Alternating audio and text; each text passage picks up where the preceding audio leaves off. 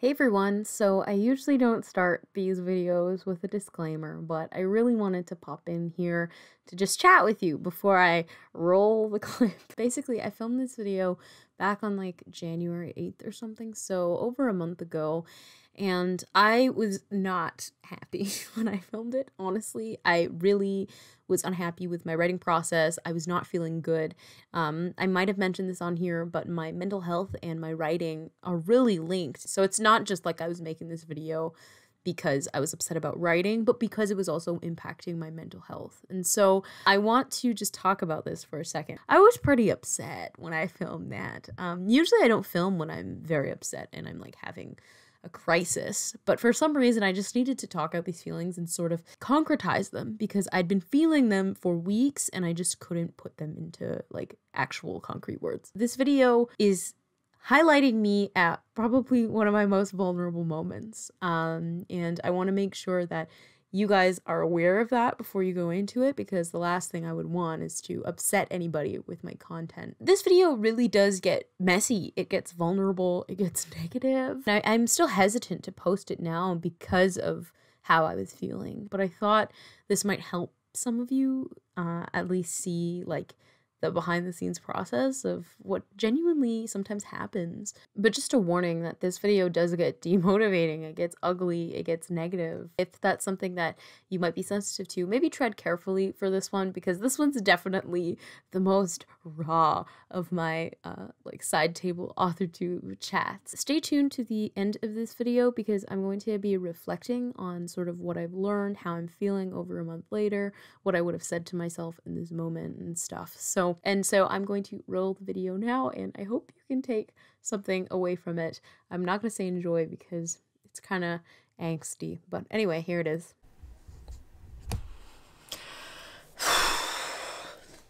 Oh yeah, we're sitting back here, which, you know what that means? It means Rachel's gonna angst about writing for a little bit.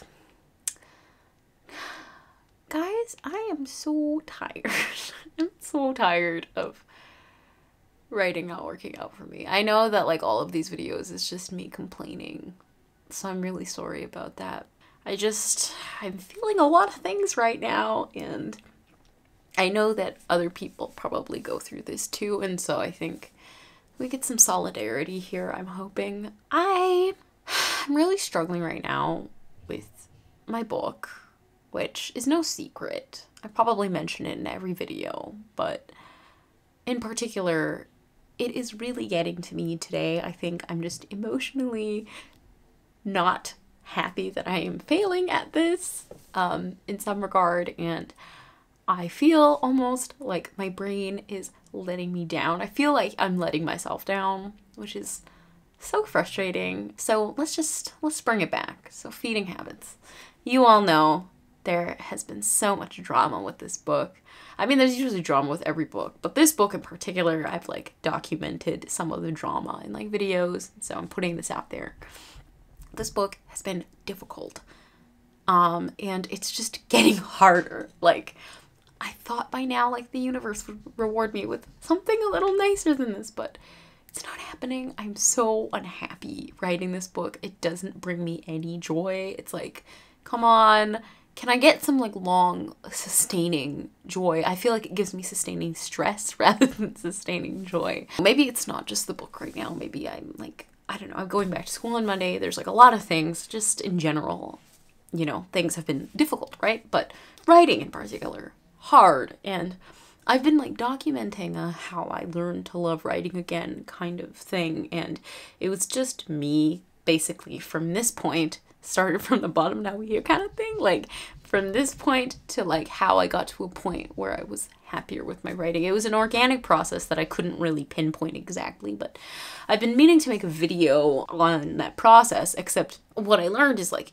the way that I guess I learned to love writing is that I have to just accept the truth about it, and the truth is that it doesn't always love me. I am putting as much as I can, and I feel like I don't get much in return from this book in particular. The other stuff, like short stories, poems, I'm totally fine with that. It's just this book. It's like, I am trying so hard to put, like, my love and care into this book, and it seems so unfair. It's like I'm not getting anything in return, and I'm a very like personal person with my work. It seems like a family member, so it seems so unfair, but I have to remind myself, like, I am the one in control, but a lot of the time it doesn't feel like it. So I just sat down to write my book. Like, I just forced myself to go upstairs and write it because I was like, come on, dude, like, you gotta do it. And that never works for me. I don't know why I did this, but I can't force myself to do anything. But I didn't want to wait another 3 weeks before I drafted, but I sat down and I can't do it. Like, I was trying to write something. Like, I was even writing when I was in like my kitchen downstairs. You guys know I usually write down there, not in my room. But I was writing a little bit, and I came up here to write even more, and I'm like listening to like my book soundtrack, and nothing. Like, I am writing words, but I'm not feeling it. And I don't know if it's just me like filming a video right now, but like I feel like I need to do something about this. Like, this, I am tired of this cycle, and I don't know if like I'm getting like emotion and like a little emo because I just like got out of that cycle of like not liking like my work, like being miserable in like my writing, like the experience itself. The experience of drafting is very important to me. I am a huge person when it comes to drafting. I don't enjoy editing as much, so drafting is an incredibly intimate part of my experience, and so it can really affect me. And I don't know if it's just me talking to you guys right now, but like I feel like making a huge change to this book so that I feel excited about it. And I don't really know what to do. Like, I don't know. I was sitting down and I was trying to figure out like what to do, and I realized that a lot of like the scenes that I've written, the last few scenes, have all been like the same scene. It's just been slightly different. They've all been the same scene. And I don't really know what to do about that. Like, what other conflict am I supposed to introduce in this book? Like, I feel so lost. I just want somebody to, like, come down from the heavens and tell me what to do. But I know, like, I'm the only person who can do it. But I don't know if I want that responsibility. I don't know if I could do this on my own. It's, like, almost like I don't even want to talk about it. So it's, like, not even, like I want to talk about it, but I also don't want to talk about it because it exhausts me and I don't know how to phrase things to hopefully, you know, be productive in the conversation. It's like I don't know how to do that anymore because this book is really taking the life out of me right now. And I don't know, guys. I can't keep writing like this. I can't. I know it's just a point in the process. This is so normal. I'm having a bit of a crisis right now, if you couldn't tell, but it's so normal to feel this way, but I feel physically ill. I don't feel good, and I want to be able to enjoy myself with writing fostered again. Like, what happened? I genuinely feel like I could be doing more. It's like I just need to sit down and like do more, but like I try to do more and like it's not happening. And so it's like I don't know what else I can give when I'm like already giving as much as I can and the results aren't coming. I'm trying to think of like what I can do, like a big thing that can happen. I feel like I just need like something so abnormal to happen in this book that it completely throws me off my game, because the game that I'm playing right now isn't working. I want a different approach, but I don't know what to do. I'm thinking I could change points of view, but like even then, I don't even know what that would do.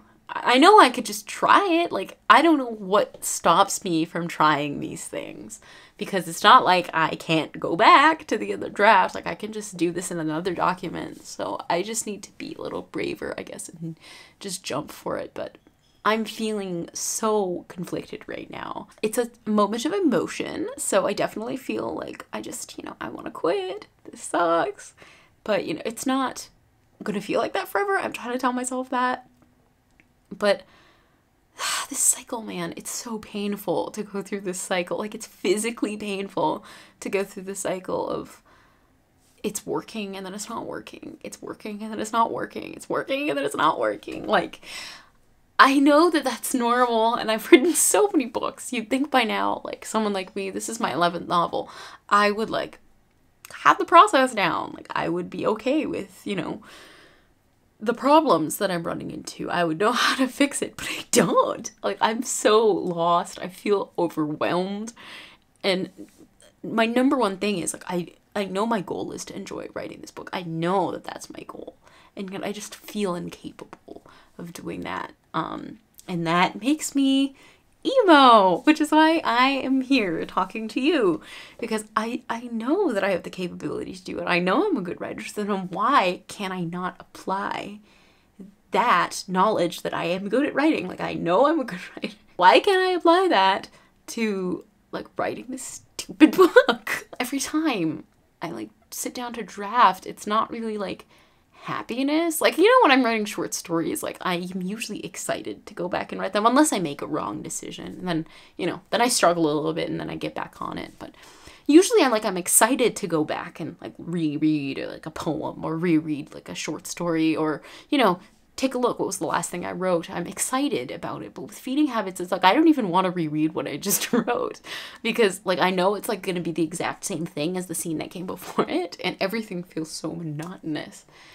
I don't know what to do about it. I wish I could just make a decision. I know that I have the power to make a decision, so then why can't I just make the decision, you know? I should be able to do that, but I think I do this all the time. Like, even I've been trying to, like, plot or, like, think of an idea for a third book, because I guess I'm kind of, like, running away. Like, I'm hoping, I do this all the time, I guess, with Fostered, like, all of the books almost, at least the recent books. I just want to finish it so bad that, like, I will think of, like, another book to write that, like, I can, like, just quickly finish this one, and then, like, I'll go and write another one, and then maybe I'll come back and fix the other one. I didn't do that with Mothwork. I had, like, finished Mothwork to a point where I didn't think it was going to have a sequel. So I didn't need a sequel to motivate me to finish Mothwork. I know I'm not saying writing Mothwork was hard, but writing Feeding Habits is so much harder. And I want it to ease up on me. I feel like, why is everything so heavy on me right now? Like, what am I doing wrong to the point where this process is so bad for me? Like, it is not good for me to be writing in this way. Like, I don't want to be, but I don't know what else to do. I know that writing this book in general has been a struggle. I enjoyed writing chapter 1. Chapter 2 was a bit hard. Chapter 3 was miserable. It took me so long to write that one. It took me so many rewrites to write that chapter. It was horrible to write that chapter. Chapter 4 was awesome. I loved that. It was the best chapter, like, best thing I've ever written, like, in terms of, like, enjoying it. Like, experientially, it was the best. Chapter 5 I enjoyed, but, like, the steam was running out a little bit. It wasn't as enjoyable as chapter 4. Chapter 6 was so hard to write. Like, took me so long to write that chapter. Chapter 7, struggle bus. Chapter 8, like, sort of was easier, but it was still, like, a struggle. It was easier because I was having fun with the boys again, but it was still hard. I took it in different directions a few times because I knew I wasn't getting it right. And then chapter 9, like, it's come together, like, a bit quicker than the other ones, but, like, at this point, it's the same scene over and over again, so I'm still struggling. I feel like the whole book has just been hard, and I know not every book is going to be the same, and not every situation is going to be the same, and I try to tell myself that, and I always tell you guys that. It's just, like, in this instance, I don't feel good like this. I don't feel good not being happy with the book. I'm the kind of person where, like, I need to be happy with it in order to, like, progress, like, and to feel good about it. Like I said, drafting is a very important part of my process. I don't like to just, like, go through it very quickly because, you know, drafting is the best part of writing for me. It always has been. And especially with these books, they're not really getting edits because I'm not publishing them. Like, I will go back over and edit them, and I do have a few edits to make, but they're not, you know, they're not going to go through super rigorous edits, actually. You know, they'll go through edits where I'm pretty critical about it, but not, like, super rigorous because I'm not publishing them. But that's why I feel like it's even harder, because it's like I really only have this one chance to get it right, which I know is untrue because I can make unlimited edits to this book. I'm not publishing it. Like, I can make edits whenever, but for some reason, like, my brain is not understanding that. Like, I have this philosophy, and I want to follow the philosophy, but my brain's like, nope, we're gonna go, like, follow a different philosophy. And it's hard. It's really hard when, like, your brain and, like, everything else is, like, fighting. Your brain and heart, not connected. They are not connected right now, and I just don't feel, like, I'm capable of finishing this book right now. I don't feel like I don't know.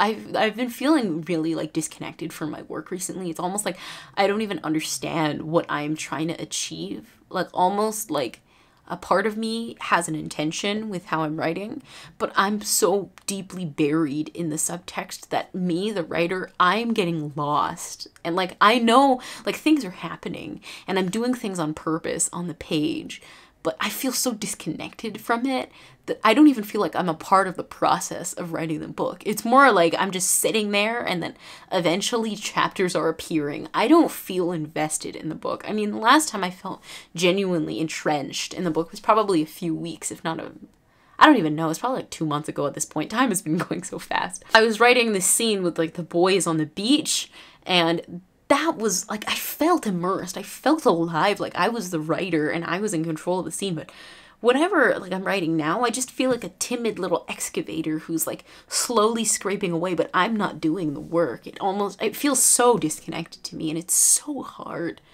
to not feel connected to the most like intimate part of your writing process, what's supposed to be the most intimate part of your writing process.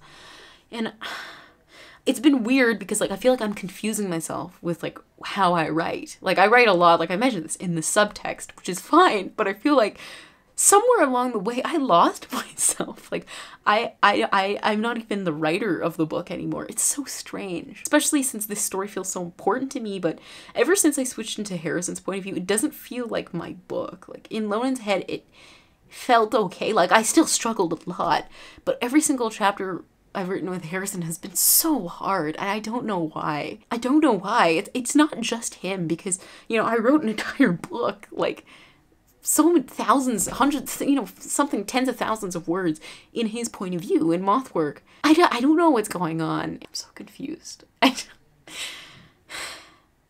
so unhappy with this process of writing the book. I'm not unhappy with the book. I'm just unhappy with the process. I don't feel happy when I'm writing this book. Like, I don't feel like I'm connected to it. I don't feel any, I'm so passive. I'm passively writing, and I don't want to be passive in my process.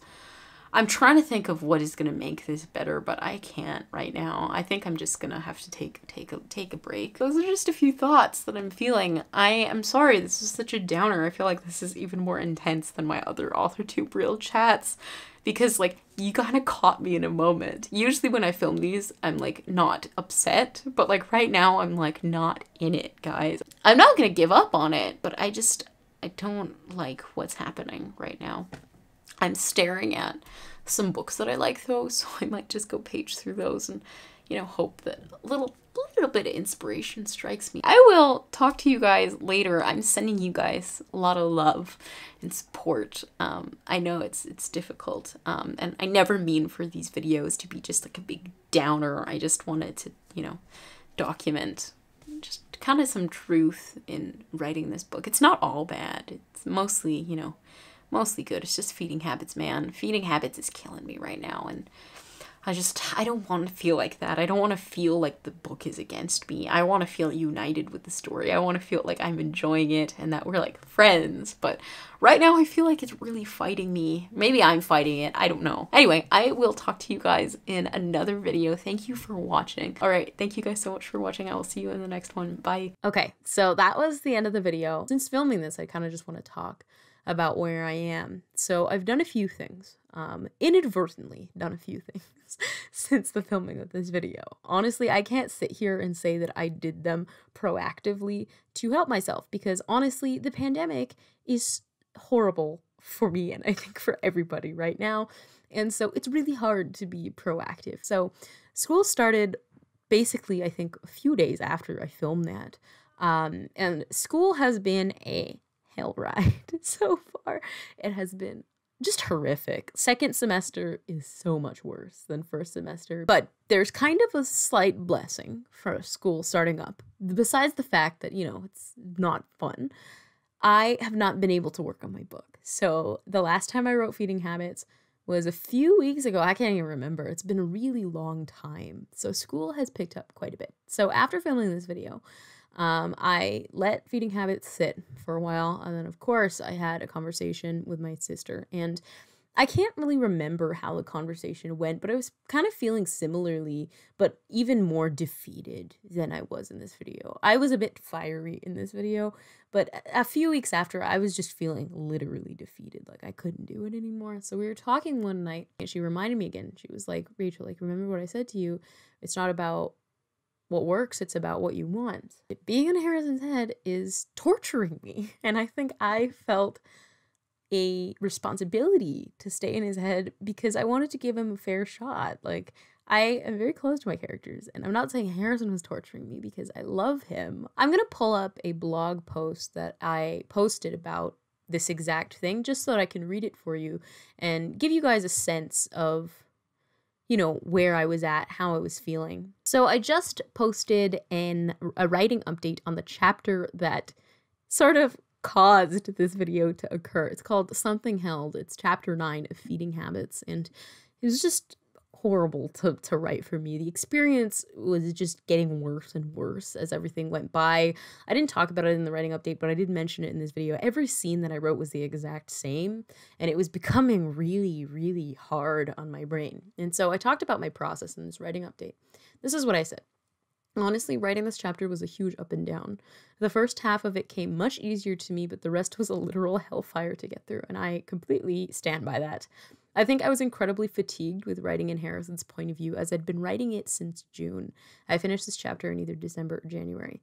This book has been a pain to write, despite me liking what it is, and I really think it being the only place I've physically gone since the pandemic makes it even harder to write. I felt claustrophobic in Harrison's point of view since I've been writing it for half a year, and in a little breakdown, my sister reminded me of something she'd previously told me, which is what I just said. It's not about what works, it's about what you want. So I wanted to talk about this for a second, and I was watching a Harmony Nice video, I even mentioned it in the blog post, on hard to swallow self-care, and she basically outlines, like paraphrasing, it's critical that we care for ourselves in ways that might not necessarily be easy to do. You know, self-care has been like commercialized, monopolized to be like putting on a face mask, and that's fine too, but it makes it seem easy, like put on a face mask, wash it off, and there you go, you self-cared for the day. Or like me, I love doing my nails and spending hours doing my nails. Some people would be like, that's self-care, there you go, and it is part of self-care. But the harder part of self-care is doing the stuff that you don't want to do, but that will benefit you in the long run, basically. And honestly, leaving Harrison's point of view was one of those hard to swallow self-care tasks that I had to do because my mental health was not happy with me. So you can see in this video, I was just not happy. And again, it's not particularly his point of view in what I was writing. It's how I felt while I was writing. Something wasn't there, and it might not have anything to do with the content. It might have something to do with me. I don't really know. But anyway, my boys are really close to me, and in the blog post I say I'm not picking favorites, but Loden is 2,500 times easier for me to write with at the moment, and I think Harrison's situation and how he deals with it is way too similar to mine, in a way that is way more difficult to place. So Loden and I, Harrison and I, we're all pretty similar. We're like a squad, right? But Loden and I like deal with things very similarly, like pretty exactly, I would say. Harrison is a little bit different, but we are also very similar. And so because I'm such an empathetic writer, sometimes I get caught up in their mental spaces. And while I was writing with Harrison having a hard time, and especially it's a pretty similar situation, he's holed up in an apartment with his mom. He's really unhappy. He doesn't go anywhere. Like, it sounds like my life, you know? So the way he deals with things, though, is a lot more complex than how, like, Loden deals with things. And Loden deals with things in, like, a complex way, but Harrison deals with them even more complexly. It's like a mix of positive and negative reactions, and it's bizarre. And so I can't even understand it myself. And so I was like, this is way too similar to, I think, what I'm going through right now. And so from the beginning of writing his point of view, I've been struggling, but I kept pushing through, hoping the next chapter would be the one. And in the blog post, I say not to burst my own bubble, but there is no such thing in the state of mind I was in as the one. So I was pushing myself to find something that doesn't exist because my brain was really not equipped to do what I needed it to do. So I really didn't want to quit Harrison's point of view, but I had to, not because I dislike him, but because I needed a moment to myself. Like, my brain was way too full. And I felt way too seen in the ways I don't know how to understand while writing with him. And so it was frustrating at times. Now I wanted to talk about something I addressed in the blog post, and that's my characters taking up space in my head. I just mentioned it. So, you know, there's that saying like, blah, blah, blah lives rent-free in my mind. You know, that's my characters. They live rent-free in my head. They take up space, but they also take up energy. They take up concentration, they take up time, and they take resources that I need for myself. So I know that might sound silly to some people who don't put, you know, depends on what kind of a writer you are. And I'm not saying this is the best way to write because I don't think it is. For me, like, I am putting all of my resources into my characters and not into myself. And so empathy is so integral to my process that I give a little part of myself every time I write. For short stories, this is not really a problem. For basically, let me clarify, for any project that isn't fostered, this is not a problem. Like, the empathy that I give to the characters doesn't drain me, it doesn't take stuff from me. But Fostered and I are a little weird now. And it's because I've been writing it for so long, I think. I grew up with Fostered. Fostered shaped my identity. I started writing this series when I was 13, and I'm turning 20 in September. So I've been writing this series for a giant portion of my life, my entire adolescence. I've been writing Fostered. And so there's something different that it does to my brain that other stories, novels, I don't think this will ever happen, at least I hope not, with other projects. But this book in particular has affected the way that my brain has wired itself. At least that's how I think. It's a blessing because I get to dig my heels into the minds of these different characters. I get to experience their stories and I get to feel comfort by them. I get to feel comforted by them. But at the same time, I'm not a machine. And I forget that all the time. I didn't realize how much of my resources I was giving to my book. And I was doing it out of love for the project. I didn't mean to. I didn't mean to give myself to my book. But, you know, I don't want to say it, but I was like, it's kind of like selling your soul to the devil. I was selling my soul to Fostered. And I didn't realize I was so wrapped up in it. It was a lot of emotional energy and labor to give everything I had to these fictional people. And, you know, there's that phrase, the artists shall suffer, you know, whatever. Artists are going to be tortured artists, whatever. I was doing that to myself. I don't think, you know, that that's a healthy mindset, but I've never practiced it well. For some reason, with Fostered, I have been suffering every single time I write it. I have not been feeling good, and this is why my mental health and writing are inextricable, at least for that project. Everything else, whatever. But this project is very, you know, close to me. It took me a minute and probably even editing this video to realize, holy crap, like I am really suffering writing this right now, and it's not good. And so what I did to change it is I did something that I thought might help. And I mentioned in this video, I switched point of views, or points of view. I went into Lonan's head, because I miss him a lot. Anyway, I wanted to be honest about that, so I jumped into his head. I haven't written very much since I jumped into his head. I've only written, like, a half a scene or something. It's not very much. But I titled the chapter, it's called Swan Song. I've loved it. It's been much easier to write. Not even half a scene, actually. I lied. I probably like 2 or 3 scenes that I've written.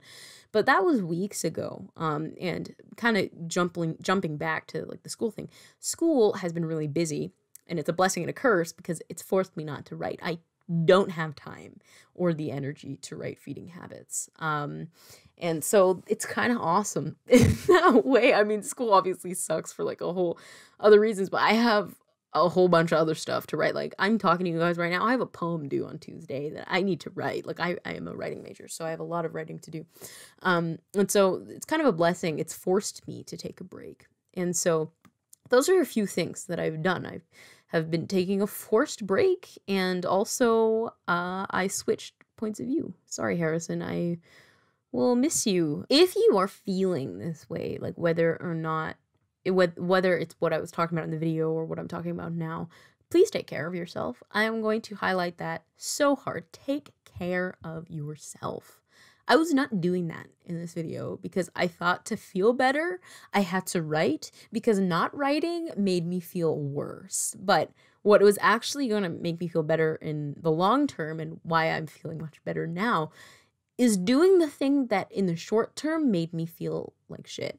And so the most difficult thing I think that you can do is make a decision that will help you in the long run. That's one of the most difficult things.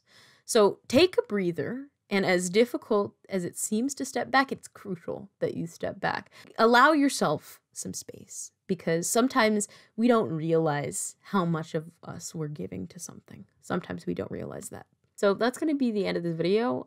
Thank you guys so much for watching, and I will see you in the next one. Bye.